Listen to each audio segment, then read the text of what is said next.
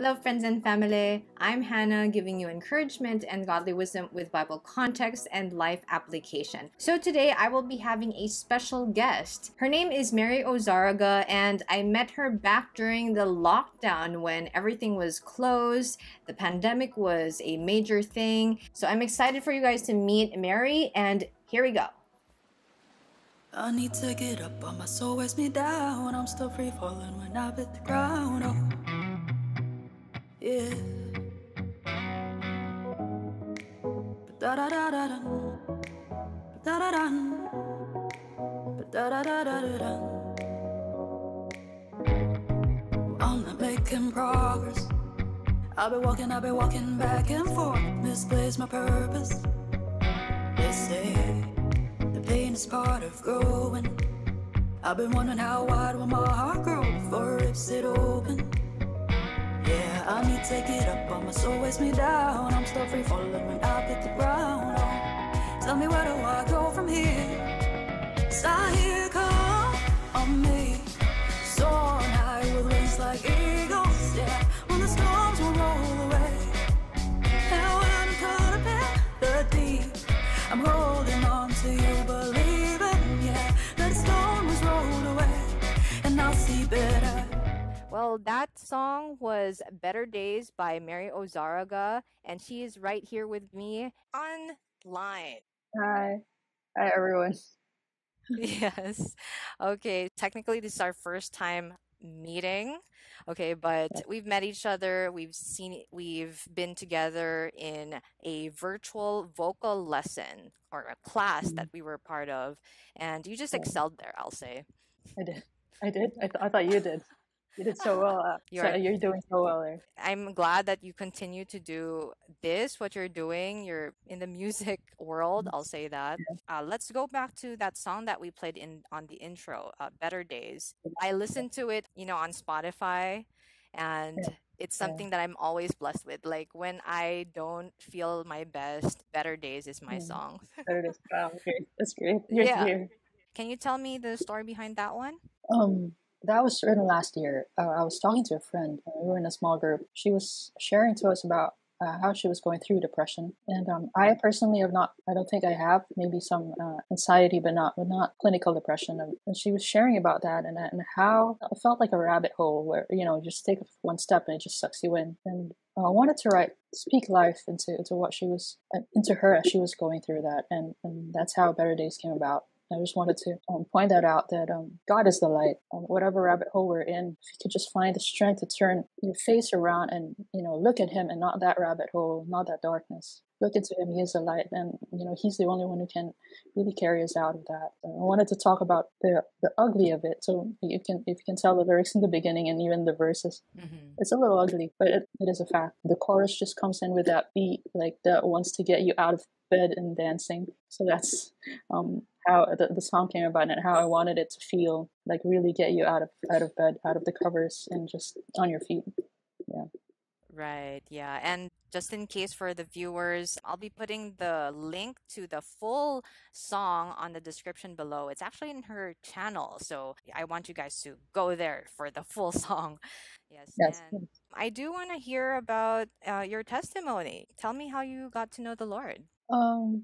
I grew up. Philippines is a very religious country, and we've known about Jesus all our lives. The family and Mary, Joseph, and Jesus, and we've been taught about God ever since we were young. We know.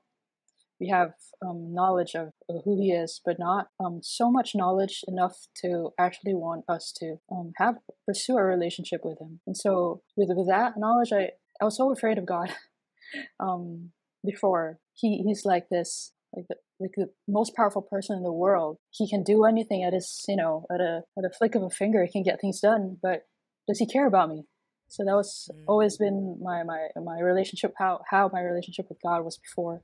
Until I got to know Him more personally. But after college, I was about 25. It was a long detour. Before that, I was a very self-righteous person, very self-righteous religious person. I was actually a bully of Christians. I had a friend who rode with me in my car, and I wouldn't have known. Oh, yeah, I know. I would just, banter, friendly banter, but I knew he didn't mind. But when it came to know the Lord, I really reached out to him and told him, you know what, the conversations we had actually had an impact, and now I'm really sorry for what I did. Went back to him and I apologized for all I did. But that was it. There was just this transaction between you and God when that happens, when finally you see how personal and how intimate God wants to be with us. And that was exactly what I was looking for, because I detoured into Hinduism, and right before that almost became a Hindu nun, actually. Sort of, for a year of searching, just searching God, because there was something I knew was lacking, and there was something I was really searching for. It took a year, or a little less than a year, in Manila, and I met so many people and just discovered so many things. But I think that was a way God was humbling me to seek Him outside what I perceived to be my self-righteousness, and to seek Him in His righteousness. And so when I came back to Cebu, that was the time when I got introduced to Jesus more personally, and attended this church where I grew in my faith. That is wonderful. And I actually very much agree that when it comes to finding satisfaction, it might sound cliche, but there's that hole that only God can fill. And isn't it Yes. a joy to just come to know Jesus at a personal Yeah. level? Yeah. Let's talk about the musical side of you. So, Okay. even when you were not a Christian yet, were you already doing things related to music? Yes.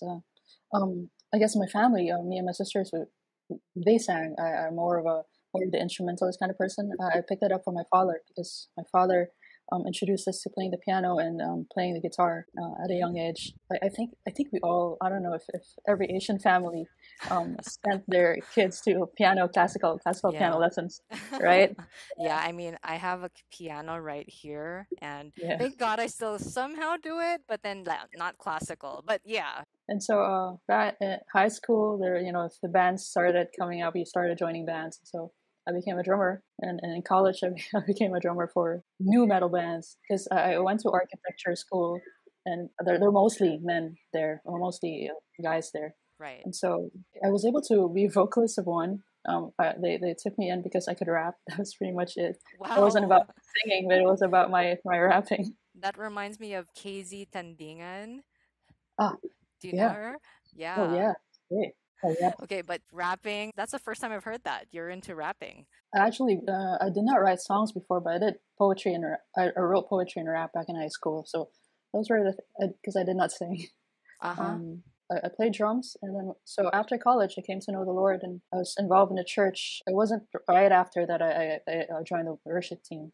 It took probably a year or two to serve in other ways until they saw that I guess your commitment to the church, I guess that's more important than skill, commitment to God. So that's how I joined the worship team, and as a drummer. And then at some point, there was one Sunday or two Sundays where there was very few people in church, because it was like a vacation week or something, vacation 2 weeks. No, there was no guitarist in church. And so I couldn't play the drums if there was no one else True. playing, right? That would be Yeah. weird, just you and the singer. Right. So I had to pick up the guitar and learn it for a week, so I could accompany the worship leader that time. Yeah, I think I remember the first song that I ever learned on guitar. So I also have a guitar right here. I try to learn, and I think the first song that I learned was Heart of Worship. Oh, oh, I just use like DAGA, the ga. yes, So that's right. Yeah. right. So thank God, because even just with three chords, you can play a Yeah. song, lead worship. That's right. That's right. In the conversation I had earlier with the other interview that I mentioned, she was saying that you could know just a few chords, but if your heart really is into serving God, then God can use those few chords to minister to people. There's nothing God can't use. Yeah. And then it just goes from there. God willing, you would continue to develop your skill and you'd be Yeah. able to express yourself even more. But yeah, Yeah. even just three chords is just enough Yeah. to That's right. serve and lead worship. True. And so I guess from then, there was another week where there was absolutely no worship leader in church. And so that's when I had to step up and pick up the guitar. And it was probably like a few months after I picked up the guitar. There was no other guitar player too, so I had to learn to play and sing at the same time, which not really that easy. It's not something that comes automatically. I think it takes practice to get the coordination. Yeah, I mean it's kind of ironic because you play the drums, and I feel like that's a whole body coordination type of thing. But Yes, I think I it's understand not the no point. voice. Yeah, That's right. Yeah. Well, look, you're doing it now. So, I praise God for that. Yeah. and you mentioned a little bit already about the poetry. Okay, you started with poetry before. I'm guessing you have a, can we say it's natural or it's somewhere in your genes that you're able to write songs or write, rather, you're good with words, maybe. I would say, I think one thing that would really help somebody to be very good with words is if they read, right? They read a lot, Right. which is Yeah. unfortunately I don't do. I don't read a lot. How do you do it, Mary? I learned English by watching TV. It's probably Oh, not the yeah. best advice, but that's how I learned my English in a good school. I came from a good school. English taught really good English. I would say TV really taught me a lot in writing. Yeah, I mean, I have a friend whose kid speaks with a British accent and she's Oh, been living in the Philippines. So it's like, I think that's a step up page. I would like to go on and talk about the songwriting part. Let's get into that. You mentioned poetry. How did you get into songwriting? Uh, I guess in college I probably wrote one or two or three or a few songs, but right when it came to know the Lord, I really wanted to write because I always was compelled by that verse, sing a new song in the Psalms, right? Right. And that really bothered me that I could not sing my own song for him. And so, but I noticed that I could not write for 10 years. I actually could not write a song. I tried, I really did, but I could not get a song out together. About 7 years ago, I was broke. I was broken. I was sick. I didn't even have money to ride a jeepney. You know how cheap Mm, jeepneys are here, right? But even right. that, I could not afford that. So I found myself walking and just talking to God and blaming Him. And I was probably thought I was people thought I was probably crazy, so I had a cap on and I was like sobbing my eyes out as I was walking. Oh, But when that happened at first, I was mad at God. But then the second time around that happened, I had a conversation with God that time, and then I had a conversation. It was like He was just assuring me that this is Him. I'm right in where He wants me to be. And though I knew that I had a pride problem for not asking help from people, but the second time that happened, I had so much peace, and God told me to just look around, what's happening around you. mm, And as I was walking, it was like He was filling me with words, and actually a song came out. So it was the first time I wrote a song. And that year too, my pastor volunteered me to teach music to young girls who were rescued from prostitution. And so I did that once a week. And I was just trying to teach them to write songs. Also, apart from teaching them guitar, drums, and the keyboard. For me to be able to encourage them to do that, I knew I had to be writing songs myself, because right. then that would be be a hypocritical suggestion, right? And so I had to write. I had to write to prove to them that I was writing, and I guess me helping them write their own songs, and even just me teaching them music, it grew my heart as well as my skill. And I guess it snowballed from there. God has been giving me different songs for them. Even this song Maharlika was I wrote for them. I guess now it's been 7 years from that time. God still continues to give the songs, and so I guess it's all credit to Him, really. Yeah, yeah. I actually love that song too. And I'm not really into, sorry, but I was not into OPM. What's that again? Original Mm. Yes, Pinoy music, Filipino. Filipino Yeah, music. So I was not into it as yeah, much. I think in college I was, but then now, not really. Sorry, but yeah.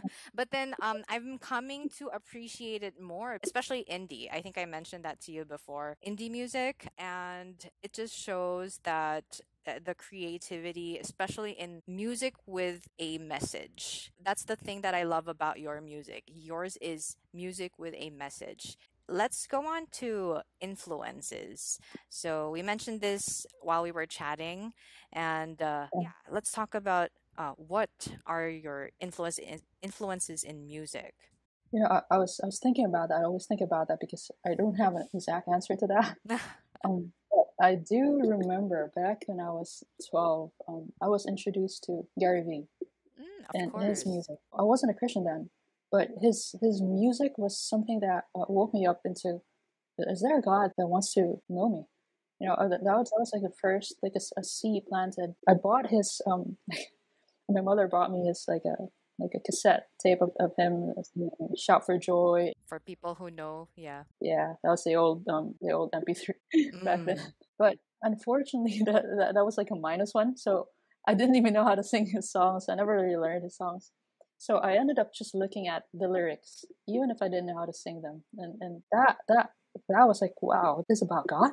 For real, this is about God. And anyway, so fast forward. So he's my first influence, which I guess God just placed in my life to wake me up to Christian music, even if I wasn't in the faith then. Mm. Other than that, Francis M. Oh, I yes. guess into rap, that's the legend. And then in high school too, I actually heard of a band called Shards of Clay. Mm-hmm. Yeah. They were played on the radio, which I didn't even know that the song Flood. I just loved it. Apparently, it was about Noah. I bought it was the first cassette tape that I bought for myself, their album, and the poetry and their writing. I studied it actually, and I guess it really influenced the way I wrote poetry back then. But I felt there's still something lacking that I was searching for, and I guess intentionality, especially in the delivery. I guess after that in college, I didn't have the good influences. I would say I probably will not mention the names of the band that influenced me, but it influenced the way I play the drums and the way I play the guitar. A little more heavy metal, those kinds. And so when I was a Christian, I listened to Sila. I guess that was the band that I really listened to because I loved the Congo songs that they were singing, the Congolese songs that they were singing. It had such life in them. And then I listened to Plum too, some of Plum. Plum. Yes, that's a good one too. Yes, yeah, because I heard them on the radio even before I came to know the Lord. So I guess I find it really important for Christian songs to be on mainstream radio, because that you never know who gets to hear them and who gets to. Those are seeds planted in non-Christian hearts, but ready hearts. There may be ready hearts out there. I would say another influence of mine would be Matisiahu. I don't know if you know him.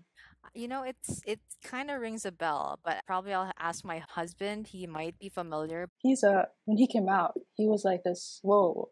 He stunned the world with like his I don't know what you call those curls, like rabbi curls, and he wore like a rabbi dress. I think it looked like a dress, and he was singing rap and reggae. So that was Oh. like, wow. Yeah, so it was like cool. It was like really fresh music. I love the energy that he gives. I love his passion, and that is what resonates with me the most. And I guess you can tell with the way I write. There's a little Yeah. rap, and there is a little reggae too, Yeah, I sort do of. notice So that. I would say that I hear that influence in your music, which I never thought that I would really like reggae, but I do now, yeah. and it was great timing because I love your music. Thank you. I'm glad it opened your eyes and your ears to appreciate other kinds of music too. I'm glad that you touched on not just the Christian music, or sometimes they say it's like music with Christian lyrics, because the music itself doesn't Mm, necessarily have to be Christian. It's the way you express, right? And yeah. that comes into the conversation now. You mentioned both Christian and secular music. Do you have any boundaries? Let's say now that you're a Christian, do you still listen to secular? Do you still get influence from that? You're a songwriter, and you listen to the message of the song. Is there a way that you encourage yourself to not follow the teachings that these secular Yeah. music is teaching you? Tell me about that. I do listen to secular music, or Mm. secular music. Yeah. I think with a mission to be able to see what language do people who do not know Christ listen to, and what they can understand, so that when I do write music, I will know what is effective in sharing the message of God. I guess for me, to protect myself, I would say read, read God's word. The wisdom is there. Go to church, listen to your teachers or your pastor's words, join a small group. The conversations there, with prayer, of course, and with the Holy Spirit, will always kind of lead you to make the right decisions in life. And I guess even just the songs that you listen to and how you receive them with the Holy Spirit, and with a good community around you, it's a good way to discern what is good and what is bad, and how to apply all that in life and in music. So the main thing that you encourage people to do is, aside from listening to secular music, they really have to make sure that their spiritual life is in check, right? Yes. Amen. First, before anything else, I guess. That's very practical advice, not just for writing music. It's for any other Yeah. influence we have, because we're always surrounded by these influences, but Yeah. it's always how your spiritual health is, your personal time Yeah. with God. Yeah, and if I may add, even the songs that we listen to, and even in the movies that we watch, know your boundaries, know your limits. If there's something that triggers a wrong reaction in your body and you can feel it, say you have struggle with alcohol, if it's something that you're introduced to or listening to or what that makes you crave for it, stay away from it. If it's lust that you're struggling with, then stay away from the movies or the music that triggers that. Part of discerning really, and how the Holy Spirit leads. You obey when that happens. Thank you for that. I guess we can say that's one challenge when it comes to being a Christian artist. Maybe it could be the influence that we can get from outside the Christian world. Would you say there are any other challenges when it comes to creating music? I guess for me, my biggest challenge, aside from the finances, I mean, it takes money to get music produced. One thing that I had to was I don't have confidence in my music, and part of me it tells me that that's good because I'll never rely on myself and always be relying on God. But I guess always get rebuked though by people when they see how insecure I am, and I guess I do have to work on that to find my confidence and just how to present myself. I guess music-wise, I have a little more confidence, but it's when I'm presenting myself, doing these interviews, I don't know, for me performing. I've never done a gig before except for one time, which was 2 weeks ago, a live gig. And I hope, trusting that God will give me the right confidence and that it's not in myself, just in Him. Yeah, I'm sure you're going to grow from here. You keep on doing it. The Lord's just using you. And as long as you're willing, you're just going to keep on blessing people. I'm praying for you, my friend. Amen, amen. Yeah. Claiming that in Jesus' name. And speaking of that, I know that you've been pretty busy lately. I mean, in a good way. So I know you started during the pandemic. Is that right? That's true. Before the pandemic, I probably had written 15 songs. And that's for a span of, let's say, 5 years. So that's not many, actually. It's probably like 3 a year. I didn't permit myself to write, actually, only in special occasions. But when the pandemic came and somehow God gave me the freedom and the permission to, probably written about probably 45 more songs or 30 to 45 more songs, something like that from then. So I started releasing music only in 2021. I did not see myself as a songwriter. It was a term that I could not even call myself. I feel like, are you a songwriter? I was iffy about it. I write songs, but I'm not really a songwriter. But that's all I say. And especially even calling myself an artist, that was something it took so long to get over. And I guess God calls you to be this and that. And who can say no to that? And I guess even more for me, how can I say no to that? Yeah. It's amazing. You said that in the past you were self-righteous, and then now you're at a moment Yes. where you're having a hard time claiming I'm a songwriter, I'm an artist, but of course the Lord's working on that in your life. Okay, so what's your advice for people who, they have the heart to make music, they have a heart to write songs, but they're not confident about it? What's your advice for them? Never stop writing. If there's anything you doubt, when your doubt comes in, and I guess for me, this is what I say: keep writing. It's never wrong. It's always right to write, especially for God and His heart. And I guess for me, because I'm not a theologian, and writing songs for me feels like I'm preparing a message for Sunday, sort of.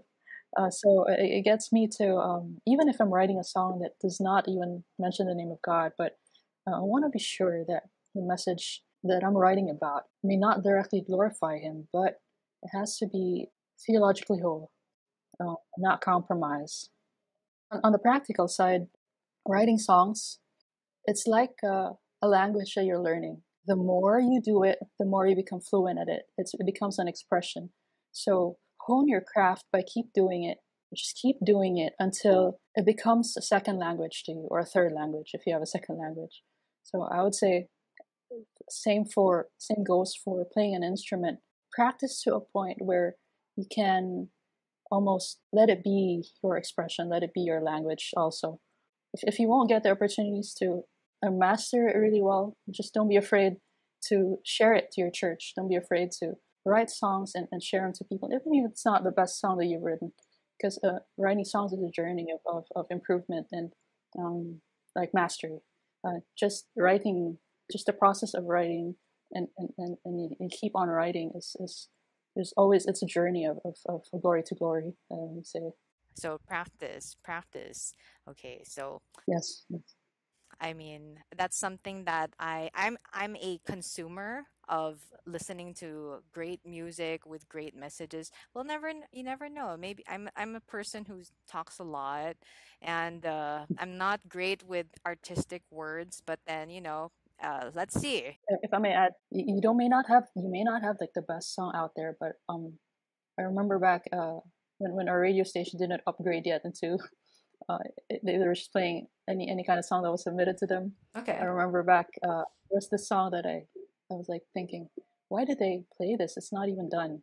I mean, you could tell because the drums kind of stripped somewhere, you know. Hmm. Like I was very critical about the quality, and I thought the message was like I was overly critical, I think. But then one time when I was so down and I was driving and I was so down, that song actually ministered to me for some reason. Wow. I would say the quality wasn't, but I was crying to the message of the song. And, you know, I never disqualify any song. I remember a friend telling me that she's picky about the songs that she listens to. And I tell her, you know what, I will never disqualify any song now that that has happened to me. Because God can use even that so powerfully to minister to one or two or 10 or 100. Though I'm not saying put out bad quality songs, but I'm just saying that you don't shut your mouth. If God calls you to say something, don't shut your mouth. Don't be a hindrance to the message being shared. Thank you. Thank you for that advice. And that's not just for me, that's for anyone watching. If you feel like, I mean, you have the desire, but you feel like you don't have that gift of writing music, I mean, just go try it. And as Mary says, Yeah, practice, make it your language, and yeah, you never know how the Lord's going to work through you. yeah, yeah, yeah, absolutely. Okay, I think at this point we can finally talk about your latest song. Well, I've been hearing it in other interviews that you've been at.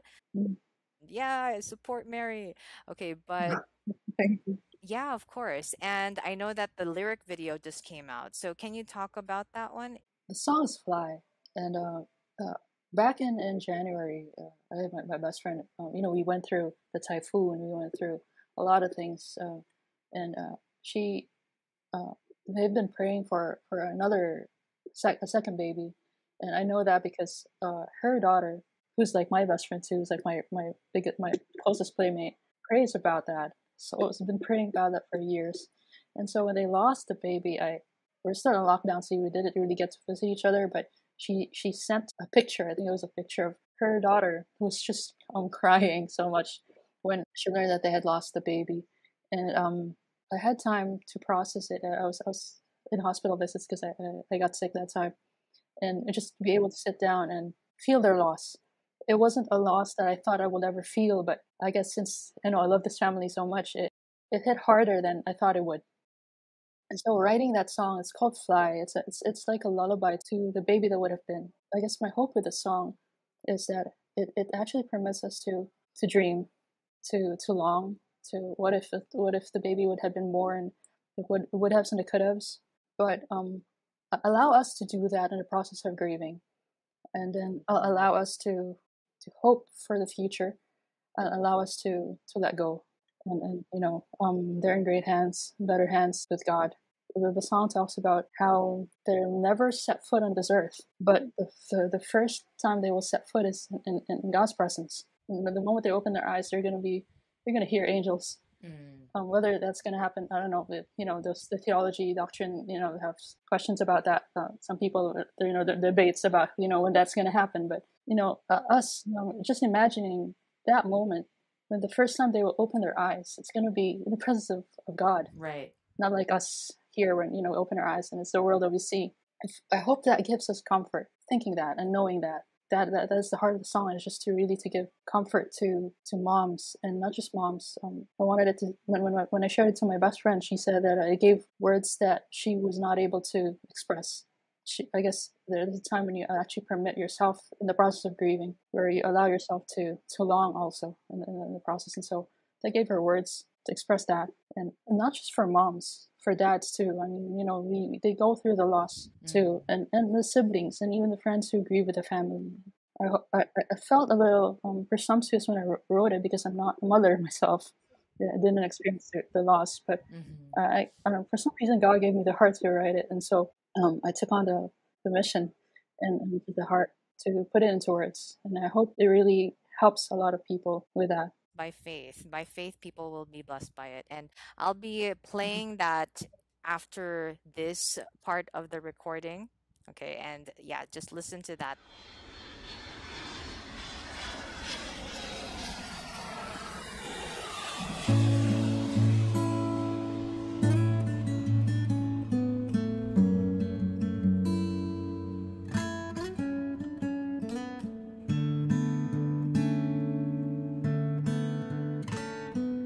Hey there, we've never met, never got to say hi.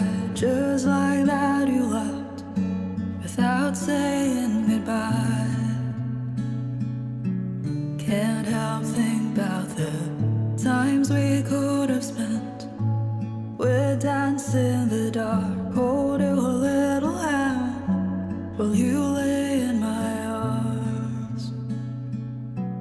You'd have stolen my heart. Now I only get to wonder how I would have had it all trust, like I did your little big sister. Now I wonder if you wonder.